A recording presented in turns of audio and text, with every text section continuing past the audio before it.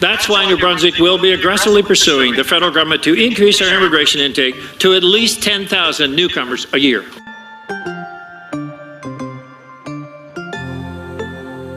Hello friends, welcome back to my channel. My name is Wolo, and this week has been so rough on me. I am not feeling so well. So if you have sent emails and I have not responded, please, I need to take care of myself. Your response will be delayed, and I need to be well. I need to take care of myself well before I can respond to emails. And you all know I am churning out information that is free. This information I share what people are paying for in terms of consultation, paying to agents and all that. And I've received so many emails that is drowning me. Some of them are irrelevant, and some of them I feel I have responded to those queries on the video. So I beg you, please, before you send an email, check the videos. I must have responded to your queries. So don't just send emails asking me how you can come to Canada when I have done tons of videos about different immigration pathways. So before I continue, I think I need to say Happy New Month. Happy New Month to you. And if this is the first time you are subscribing to my channel, please bear with me. It's not my usual self because I am not feeling so well. So today's video is basically to share the State of Province speech by the New Brunswick Premier, where he talked about moving the immigration target to 10,000 people. They had previously gotten approval to nominate 7,500 people under the provincial nomination for New Brunswick, but they want to approach the federal government to increase the target from 7,500 to 10,000 people. So they will be expecting 10,000 immigrants every year. For now, it is 7,500 immigrants every year, and now they want 10,000 immigrants every year, which is an ambitious growth strategy for the province. And I have talked about New Brunswick going on recruitment events in Europe, in Africa, and I asked you to sign up so that if you get invited, attend those events. They also have information session which they announced and published in Europe and in Africa. If you have the time, sign up and attend those events. I think the events are supposed to start this February. So for those who have received their invitation letters to attend the events, please ensure you attend the event and network as much as you can. It might be an opportunity for you to meet with employers, network with them, and get a job offer that will be bringing you to New Brunswick. And 2 subscribers, I published it the last time, 2 subscribers attended the event in Birmingham, and they were able to meet with employers. They got a job offer. They are on their way to New Brunswick. In fact, one of them will be in New Brunswick in June. So please, this information I share, don't keep it to yourself. Share it amongst your friends. Encourage people to, let them be informed, because it is information that will help someone. If the normal express entry pathway is difficult for you, then there are several other pathways, almost 80 pathways to come to Canada. Canada needs 1 million people in the next 3 years, and you should be telling yourself that you should be among the 1 million people that will immigrate to Canada. So I'll be playing the State of Province speech done by the Premier of New Brunswick, so you can listen to it for yourself and see how it can benefit you. We convened a group of advisors from academia, business, and technology. People such as Paul Mergereau, our new president of UNB, who brings vast experience from Australia and fresh insights to create a new, bold strategy for UNB. And we convened people that could help us and come to a whole new way of thinking. Nicole LeBlanc from NB also, who leads Sidewalk Labs for Google in Toronto, was part of the process. ONB also hosted the Technology Investment Roundtable in Toronto to signal that we are back in business. Frank McKenna hosted us in his boardroom. We brought in Canada's foremost leaders in the digital era to encourage their ideas and their investments in our province.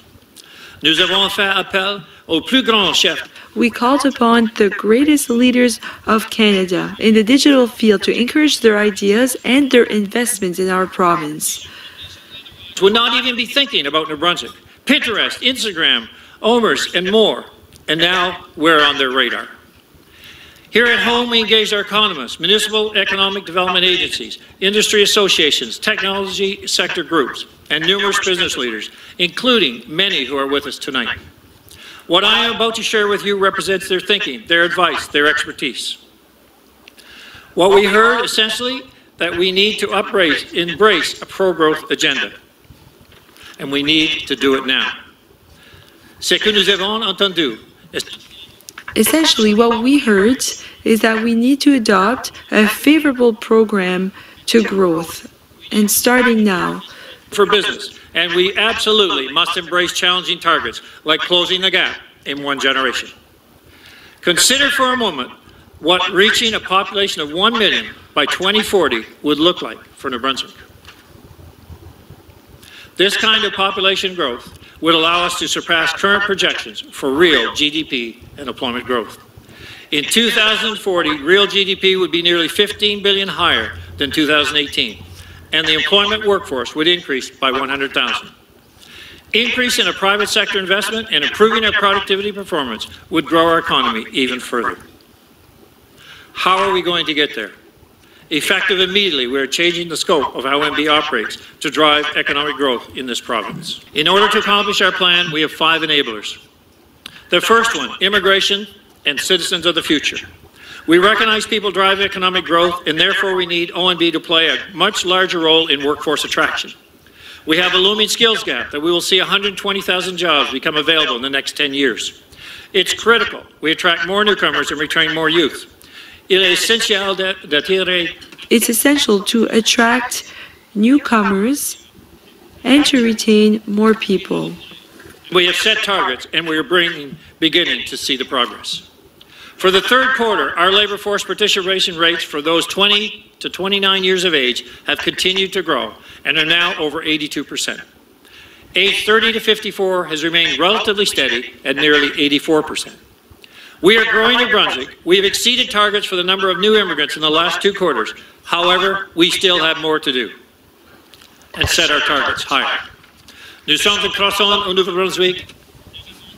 We have experienced growth in New Brunswick. We surpassed the goals for new immigrants for the last 2 quarters, but we still have work to do. Set a target of attracting 7,500 newcomers every year for our province by 2024.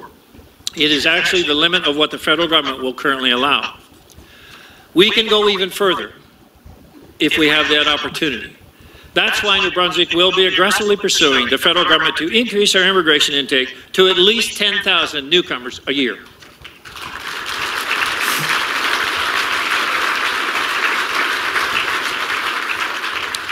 Premier Stephen McNeill in Nova Scotia often says his population is higher than it has ever been, and the unemployment rate is lower than it has ever been.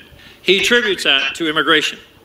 Attracting the right kind of skills and investment will be critical to our success.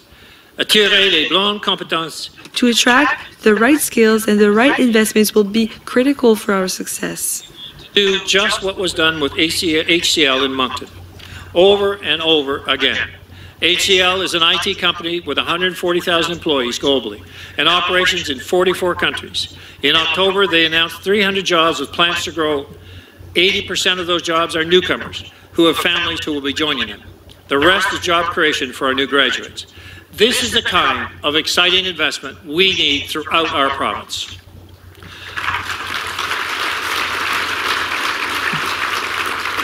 To facilitate more of this kind of growth, I'm pleased to tell you tonight that New Brunswick will open an office in India with the purpose of attracting talent and international investment.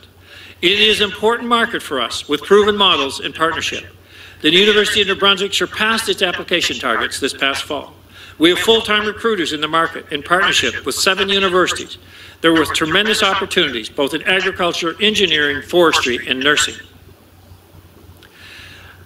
We have an Indian farmer that's located in Bucktouche. And in the last several years, this investment started because there was an opportunity that was seen in New Brunswick.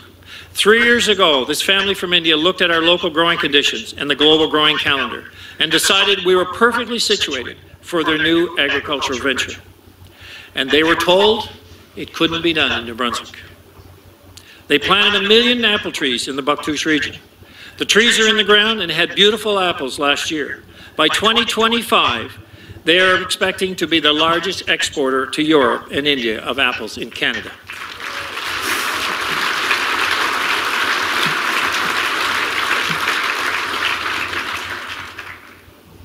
And you know what made me even more excited when I went to visit their orchard last September? They did not ask for one government dollar. We need more of that. They chose New Brunswick because it made sense for them. This family chose New Brunswick because it was the logical choice for them. It's what we need. We need to leverage this and create linkages for more economic investment, more businesses that want to settle here in New Brunswick. ONB has set up a Navigator program, and the purpose of the Navigator program is to be that single point of contact. The contact where you make one call and the Navigator takes you through all the departments in government and make sure that you get the answers to the businesses you're looking at, the regulatory requirements around it, environmental requirements, and that the job gets done in a manner that's important to business. I recognize the importance that business has a sense of urgency. Government needs that same sense of urgency because that's how we get things done.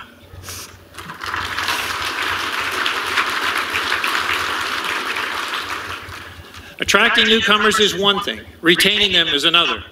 That's why we'll develop a new program for immigrants to act as an advocate, cut red tape, or assist with this process to gain professional credentials. So we will come up with a new program for immigrants, and this program will defend their interests, reduce red tape, and help them get credentials. Investment. As we embrace a pro-growth agenda, government decisions must consider the impact on the economy and on the needs of business. Business owners don't want to meet with multiple government departments and retell their story every time they want to have an expansion plan. Thank you so much for watching, and hope to see you in my next video. I hope I get well soon. And yeah, so see you in my next video. Bye bye.